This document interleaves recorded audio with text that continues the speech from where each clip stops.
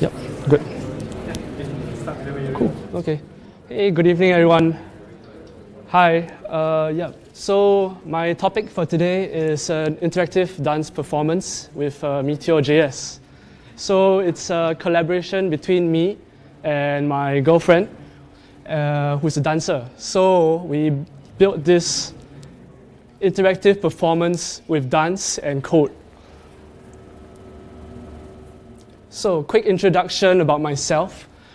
My name is Kelvin, and I started my coding journey in university. So actually, I went to University of Arts, London, and I went there intending to do graphic design. But along the way, I got interested in coding for one of the modules. And since then, that's become one of my passions, as well as I got involved in the arts while I was there. So those were my two passions.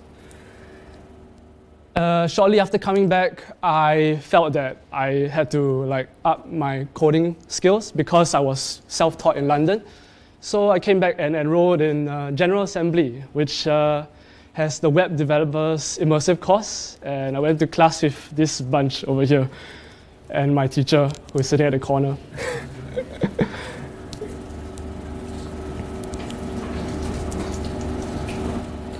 Yeah, so while I was there in London, I caught this show called The Drowned Man, and basically it was a show which involved a lot of audience interaction. Like the performers would come up to you and grab you by the hand and make you do stuff with them, dance or whatever. So I just thought that was such a great experience in art. Like, how do you bring that sort of experience? I wanted to bring that sort of experience of the interaction with code. So my girlfriend approached me and she said, hey, why not we do something which involves dance and we'll have audience interactivity and all this combined with code. So I said, yeah, let's do something like that. So, but how are we going to do it? So we came out with a list of requirements, which firstly, that the whole audience interaction must be available to everyone. So everyone has to access it. So the first thought that came to mind was, yeah, let's do it with mobile phones and let's build a website which everyone can access on the spot.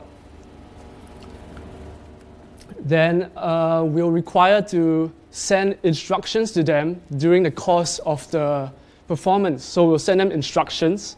And we'll also send other activities to them, such as voting. Then we categorized the audience into two types. So we wanted to send individual one-to-one instructions, and we also wanted to send instructions to everyone as a group.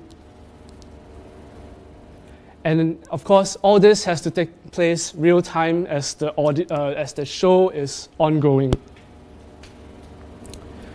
So before I show the next slide, let me just skip over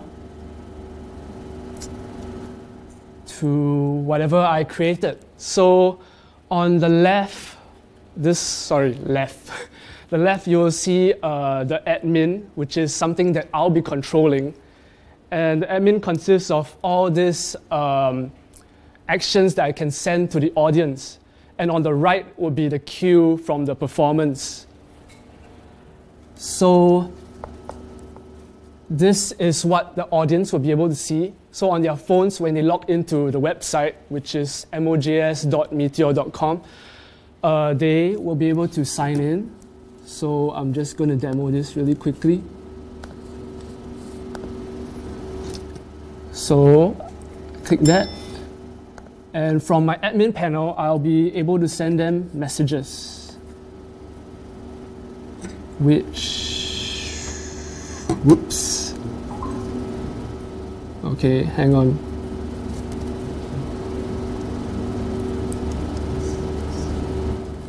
Sorry, I need to refresh because I loaded this before I got connected to the internet.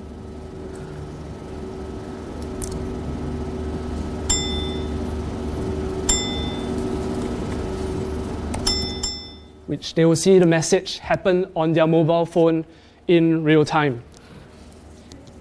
Cool. And I'll also be able to take away the message from them via my screen. And other interactions that we came up with was like a button. So from the button, they'll be able to press it and they'll be able to play music from their phone during the performance.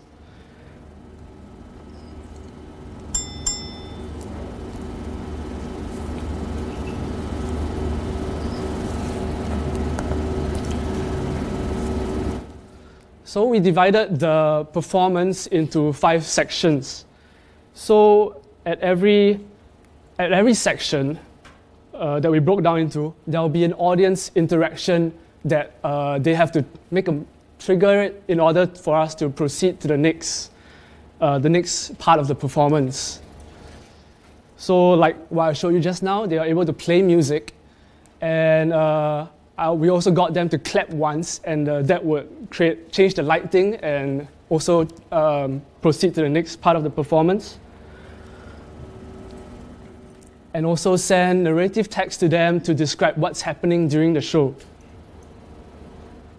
So another one which was quite interesting was we got the audience to get up and drag the dancer to an X that's on the floor. So I'm gonna show you that part right now.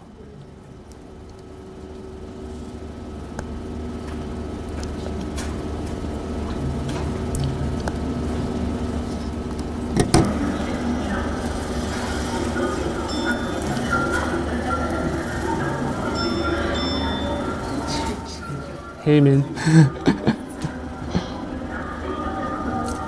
Yeah. So this was what was happening, and at the same time I was sending messages to them such as this.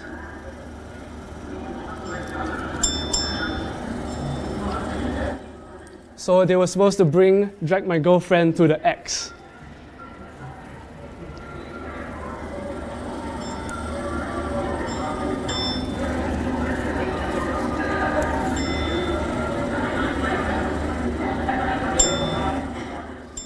While that was ongoing, I also I sent another piece of instruction, which was, so you can imagine how confusing it got.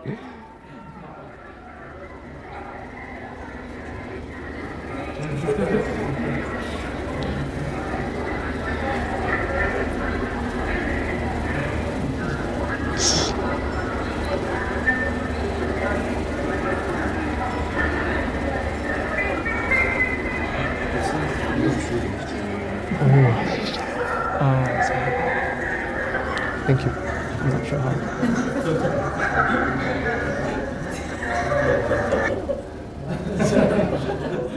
Thanks.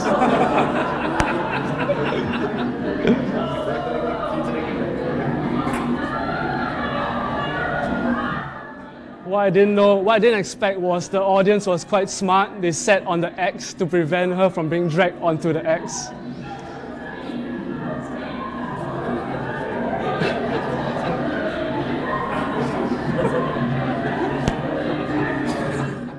So they're trying to drag the guy away from the X as well.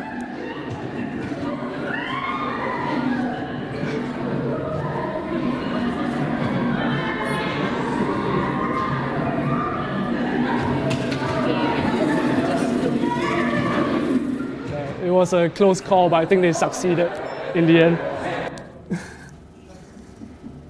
So yes, that's a short snippet from the show.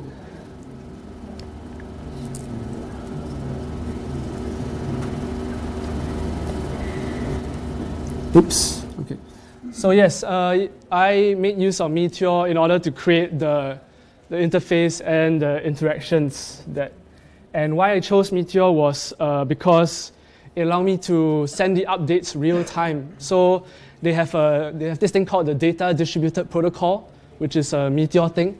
And yeah, including with the reactive data source, it allows me to send it up real time. And on top of that, it comes with a lot of helpful packages. So like the setting up accounts was the easiest thing with Meteor because all you had to do was just install the package and you have like an account system set up like instantly. And lastly, the last thing that really helped me with Meteor was like the super quick deployment.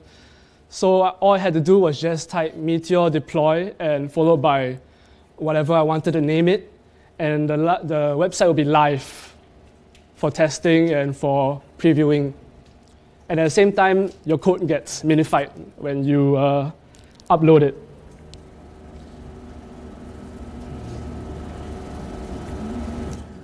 So, but of course, I ran into problems along the way. And one thing that I did not expect was Wi-Fi to be an issue, because I thought since the area had a router, why not just let everyone tap onto the Wi-Fi? But I found out that there were, as a result of too many connections, some people got kicked out. So I couldn't have more than like 10 for some strange reason. So I had to rely on their own 4G, but there was issues with that as well, because Wi-Fi is slow in Woodlands, apparently. Yeah. 4G, yeah. So browser compatibility was also an issue, because I realized the websites appeared differently on different phones. So I had to ensure that everyone had Google Chrome browser on their phones before coming for the performance. So in order to send a prompt, how I will get them to know that a prompt has been sent is through vibration. So I tapped onto the HTML5 vibration API in order to send the notification. However, it's not supported by Safari, so all the iPhone users could not get vibration. So I thought, okay, why not just use sound then? I'll use sound to get the notification across. However, it only happens on a touch end. So as in, you have to touch the device in order for sound to be triggered. I'm not sure if that's the case, but yeah. So whenever I sent, basically the notification didn't work. So I had to rely on the sound from my comm to let them know that a message has been sent. Then lastly, because of the accounts that I used, there was no like instant login. So it's quite a hassle for everyone to like sign up for an account just to get onto the system.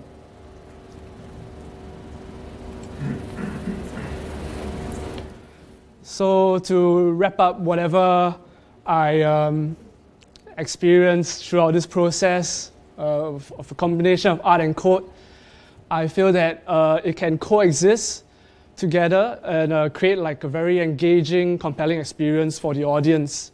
As so long as you give it like some kind of meaningful use, you can't just like include it because it's a cool thing. You gotta use it to kind of create meaning for your piece as well. And you should try it because it was fun and I got to experiment a lot without any barriers whatsoever. So with that, I end my talk. Thank you for listening.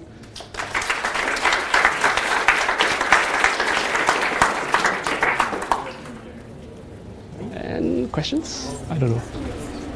Any questions for the speaker?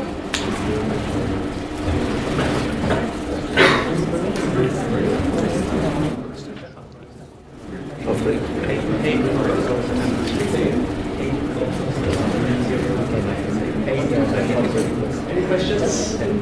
How long did it take to build this application? We spend more time researching on how it could be done rather than actually executing. So I think I took probably less than a month to pick it up as well as make everything happen and test it out. Yeah. Was it the first time that you tried Meteor? Yeah, it was the first time. So yeah, I wasn't very familiar with the code and how it worked at a point. But yeah, it was relatively easy to pick up along the way. Yeah. Okay, cool. Anyone else? What is the next performance? We're not because this was a one-off performance, but we'd like to introduce it next time as well. Yeah. Yep. you practice it in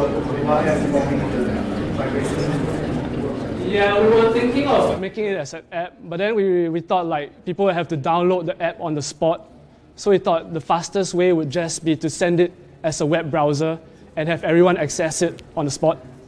We thought that was the quickest way, yeah, and less hassle for the users.